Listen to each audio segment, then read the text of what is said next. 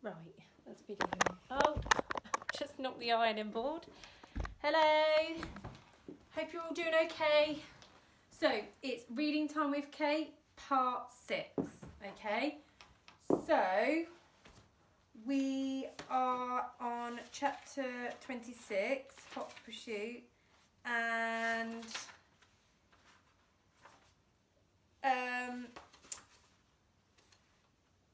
sorry, bear with. I think I've lost. Are we on that one? Sorry. So,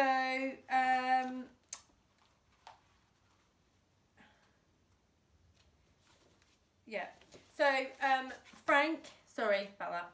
So Frank was on top of the car, and Dad has begged Frank to get into the car because there were police cars, or it's the fuzz, as what Fingers calls the police. Okay, so that is where we are at. Okay,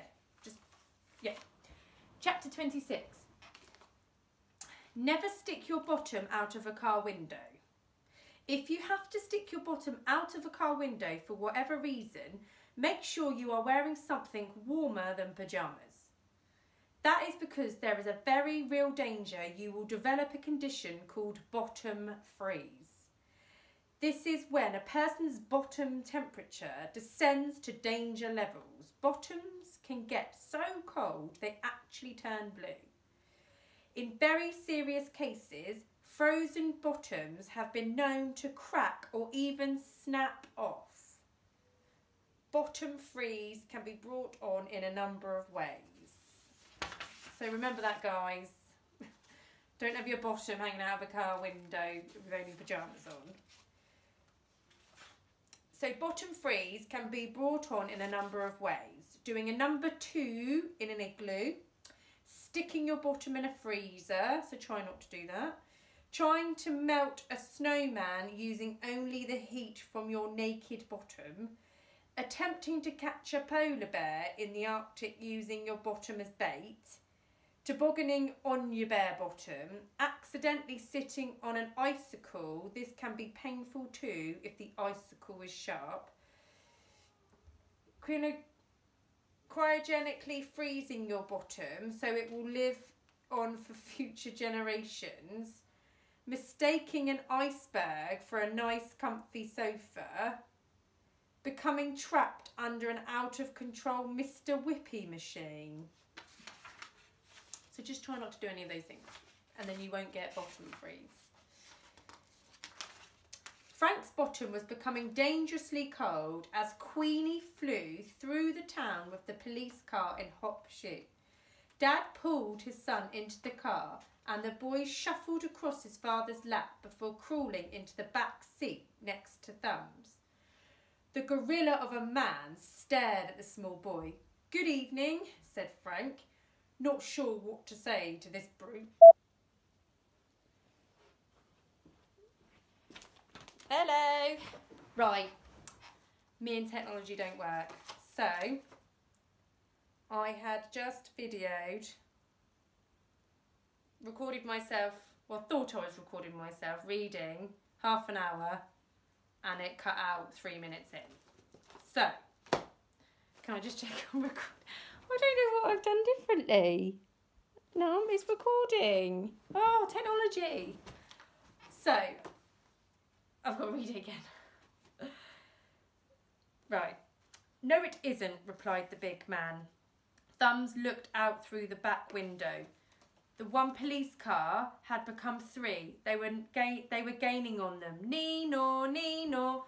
"Throw the boy out," ordered Thumbs. "He's slowing us down. In fairness, I think you might weigh a tiny bit more," said the boy. If this was designed to lighten the mood, it backfired badly. "Are you calling me fat?" growled Thumbs. "No, but you do weigh more." "Stop bickering in the back," ordered Fingers. "He started it," replied Thumbs. "He's picking on me for my size." "Shut up and hold tight," said Dad as they whizzed round the corner. They had now reached the outskirts of town. "Where on earth are you going?" demanded Fingers. "This isn't the way to the governor's mansion." "I know, I thought we could take a little shortcut." Dad turned the steering wheel sharply and the car started going up some steep steps. Bonk, bonk, bonk. "Where are you taking us?" shouted Fingers, as his long fingers gripped onto his chair. "We are going to lose them," said Dad. Queenie crashed through a barrier and suddenly they were on the pitch of a football ground. The 3 police cars were still in hot pursuit. "Nee-naw, nee-naw." The Mini came to a halt in the dead centre of the pitch. The 3 police cars fanned out and stopped too. A voice came over a loudspeaker on top of one of the police cars. "Oh no. This is Sergeant Scofe. You remember the man? Left by the well in the park with his pants. He must want his trousers back," said Frank. "Give yourselves up. We have you surrounded." "Who fancies a game of football?" announced Dad. Chapter 27. "Sounds good, Dad," replied Frank. "Roar!" Queenie sped off up the steps into the stand where the spectators sit. Bonk, bonk, bonk. One of the police cars gave chase. Bonk, bonk, bonk. "Shift over," shouted Dad to Thumbs. The henchman did what he was told and slid over to Frank's side of the car. Then Dad turned the steering wheel sharply and put the Mini onto 2 wheels. It just fitted through the gangway between the rows of seats.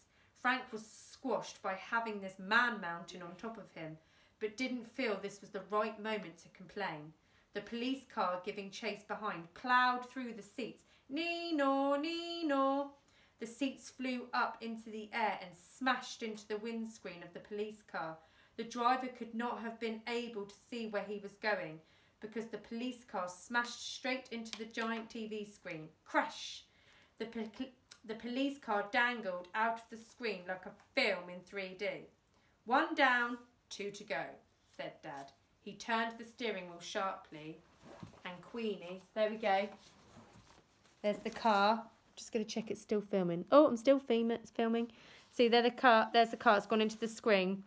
The police car. And Queenie went up onto 2 wheels and bumped down the stairs. Bonk, bonk, bonk, onto the pitch. The 2 remaining police cars were waiting on the far side. They surged forward towards the Mini at terrific speed, tearing up the grass. The Mini surged forward too. The cars were hurtling towards each other across the pitch. This was a dangerous game of chicken. Who would crumble first? "Ah!" screamed Fingers. He closed his eyes as the police cars headed straight for them. "Make it stop!" bawled Thumbs. Frank looked at the beast of a man who was close to tears. If someone didn't slam on the brakes, there would be a head-on collision. Dad held his nerve. He was a champion banger racer after all. Waiting until he could see the whites of the policeman's eyes, he yanked onto the handbrake and spun the car round wildly on the spot. "No!" cried Fingers and Thumbs. The 2 police cars turned sharply. One turned too sharply and ended up on its roof, skidding across the pitch. Dad expertly took the Mini out of its spin and nudged the upside-down police car into the back of the net. "Goal!" shouted Frank. Now there was just 1 police car standing. Do you think Dad's going to win? Chapter 28, A Mighty Duel. Queenie sped around the pitch and the police car chased her on the inside. They did lap after lap after lap. Round and round they raced. It was like the last 2 cars left in a banger race. Frank saw that one of the officers in the police car was Sergeant Scofe. The policeman had a wild look in his eye and was leaning out of the window, his comb over flapping in the breeze. He was shouting orders to the officer driving the car. "Faster! Faster! Go! Go!" Scofe stared into the Mini. The 2 robbers had their faces squashed by ladies' tights. But Frank and his father didn't have any form of disguise. The boy panicked. Would Sergeant Scofe recognise him and Dad? Thunk! Dad bashed the Mini into the police car and sent it spinning towards the goal. Somehow the police officer driving managed to regain control of the car and stopped just short of the goal line. Screech! Dad put his foot down on the accelerator and powered straight towards the police car. The bonnets of the 2 cars bashed. Clunk! It was like 2 buffalo locking their heads together in battle. Engines thundered. Roar! Wheels spun. Whiz! Metal crunched. Crunch!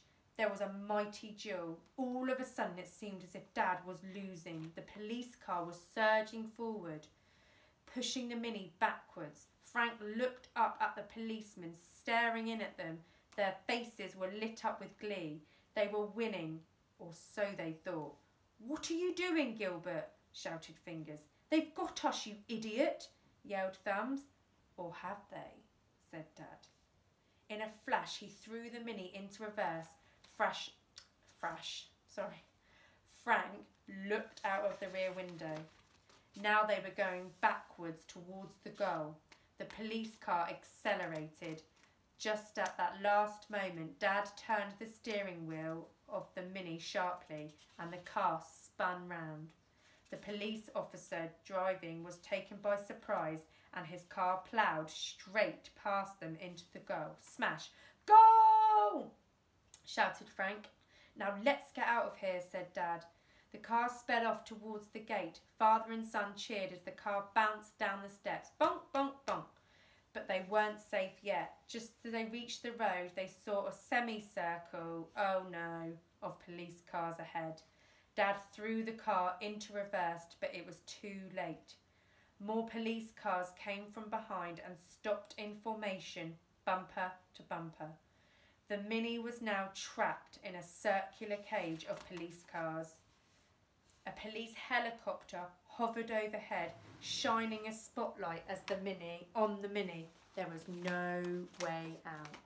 So can you see? There's Queenie. And there's all the police cars. And there's the helicopter. Oh. How are they going to get out of this one? Surely not. Chapter 29. No way out. "Give yourselves up! We have you surrounded," came a voice over a loud hailer. It was Scoth, standing at the top of the steps that led into the football stadium. The policeman looked a little dazed after his car had so spectacularly hit the back of the net, but at least he'd found another pair of trousers, even though this pair were too short for him. His outrageous comb-over was whipping up into the air as the helicopter's blade spun. The mini tornado it was creating threw leaves and litter spinning into the air all around the Mini. The little car rattled so hard it sounded as if it was going to fall apart. Rittle, rattle, rattle. Dad gulped. Even the hardened criminal's fingers and thumbs were looking worried. Frank had watched his father race for years. He marvelled as the champion banger racer manoeuvred himself out of the most impossible situations. There must be some way to escape. "Dad, you can drive us out of anything," urged Frank. "It's too dangerous, mate. We need to give ourselves up. This is the end." "It's all this little runt's fault for slowing us down," snarled Fingers. "I want to rip his head off and use it as a football," growled Thumbs. Despite becoming distracted by the unsavoury thought of his head being detached from his body, the boy was determined that they'd escape. Many years ago, he'd seen his father do a terrific stunt in Queenie when he'd flipped the car onto its back wheels. "Dad, you can jump those police cars." "No, I can't," replied the man. "You can. Do a Queenie wheelie." "A what?" demanded Thumbs. "You can't do a wheelie in a car," sneered Fingers. "My dad can." "Not now he can't," replied Dad. "When I did that stunt, Queenie was specially weighted. I had this huge heavy barrel in the back." "You've got a huge heavy barrel in the back now," replied Frank, nodding towards Thumbs. The henchman leaned into the boy. It looked for a moment as if he might eat him. "That's not enough, mate. All three of us grown-ups would have to squeeze in the back." "What are you waiting for?" exclaimed the boy. "Who's going to drive?" asked Dad. "Me," replied Frank. Frank's going to drive. Chapter 30. Sorry, can I just check I'm filming? Yeah, still filming. I don't know what I did last time. Chapter 30. Countdown. "Ye have 10 seconds. Or I doth use considerable force," announced Sergeant Scoth. over the loud hailer. He spun his truncheon round his hand, looking eager to use it. So they've got 10 seconds. You can't drive, said Fingers mockingly. What are you, 10? I'm nearly 12. Now do what I say if you want to get out of here. 10, came the voice. All of you, bundle in the back. Fingers and Dad looked reluctant but did what the boy said. 9. As the pair scrambled into the back, the boy scrambled into the front. 8. Budge up, shouted Fingers to Thumbs as he squeezed himself onto the back seat. I can't budge up, moaned Thumbs. I can't help it if I have a big bottom. 7. With all the 3 men all in the back and the boy in the front of the Mini began to rise.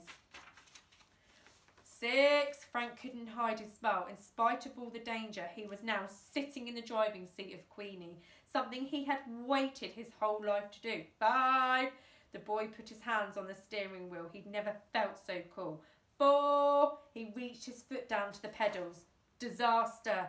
His legs were too short. Dad, I can't reach the pedals, shouted the boy. 3. I am going to throttle him, shouted Fingers. And when you have finished throttling him, I am going to throttle him some more, added Thumbs. 2.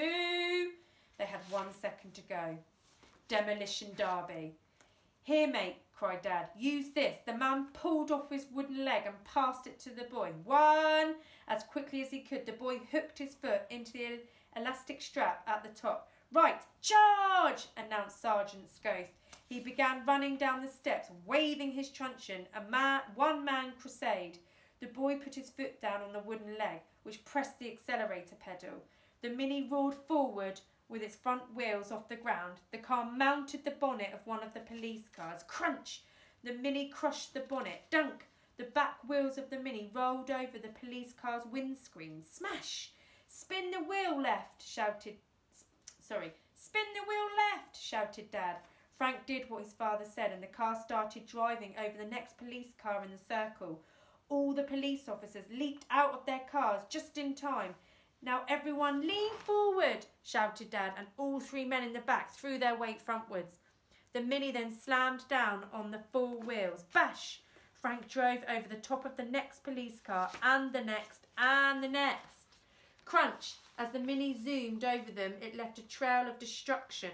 The glass in all the windscreens exploded as the Mini's wheels rolled over the cars. Boom, boom, boom.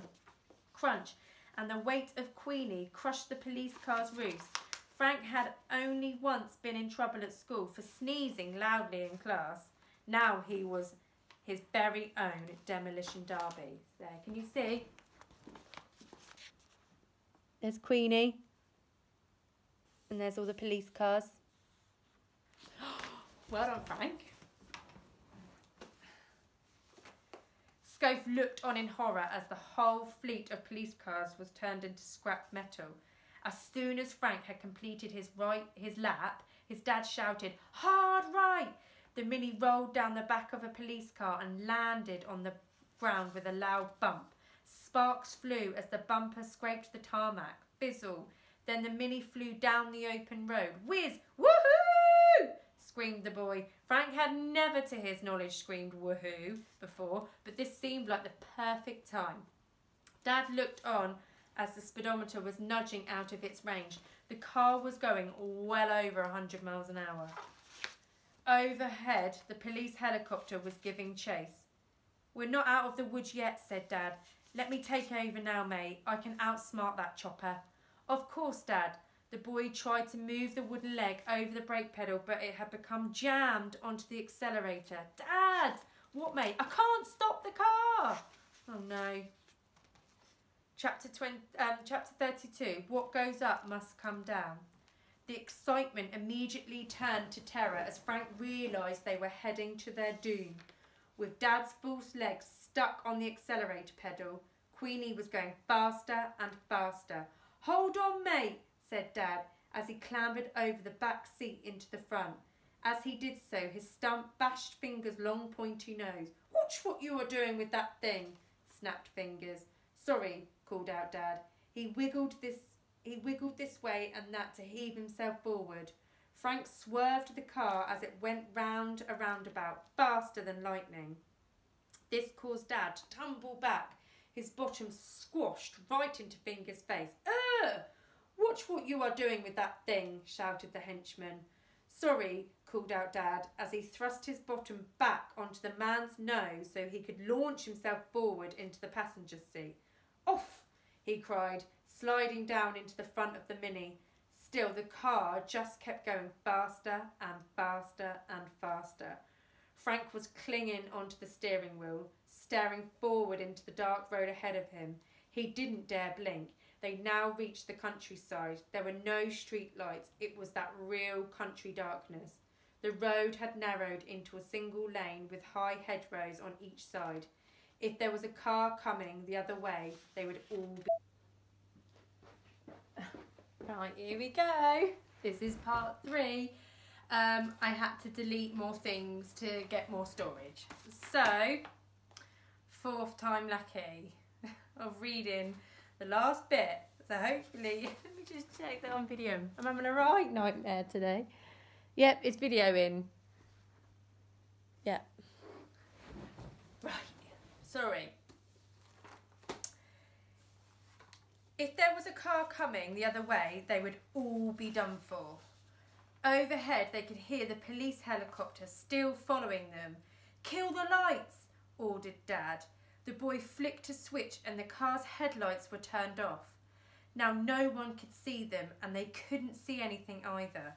Soon, the sound of the helicopter overhead became fainter. "I think we've lost them. Now, for the last time, stop the car," shouted Fingers. "I'm trying," replied Dad, and he bashed at his own wooden leg with his fist, but it just wouldn't budge. Way ahead in the distance, the boy could make out something on the road. Something pink, something fat, something piggy. What do you think it was? It was a pig! "Pig!" shouted Frank, not sure what else to say on seeing a pig. "How dare you!" cried Thumbs. It must have escaped from one of the farms by eating its way through the hedge. Perhaps the sound of the helicopter whirring overhead had startled it. "No, not you! There's a pig on the road!" "Run it over," said Fingers. "I can't kill a pig," shouted the boy. "You eat pork, don't you?" yelled Fingers. "Yes. Well then, you can run over a pig." Thumbs looked bemused. "Fingers, does pork come from a pig?" "Yes," shouted Fingers. "Oh, you learn something new every day." "I've done it," said Dad as he whacked the wooden leg off the accelerator pedal. He then scrambled down into the footwell and thumped the brake pedal as hard as he could. Screech! It was too hard. The car's back wheel shot up and the Mini somersaulted through the air. "Ah!" screamed everyone as they flew for what seemed like minutes but must have been seconds. Through the windscreen, Frank looked down and stared into the pig's eyes. Both his eyes and the pig's were wide open with horror. Oink! The car was flying upside down through the air. Of course, what goes up must come down.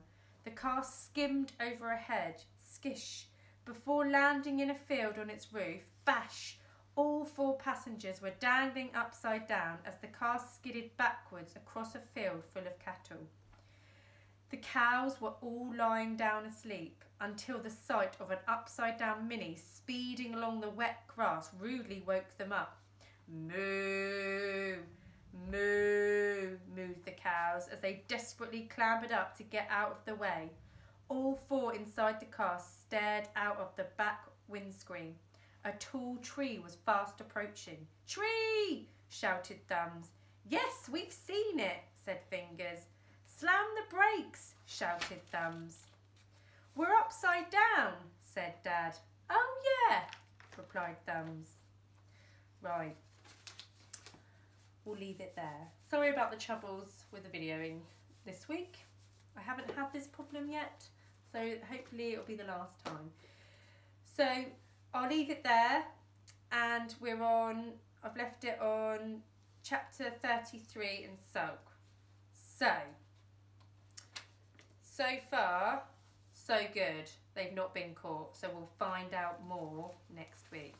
Okay, stay safe everyone, and I'll see you next week. Okay, bye.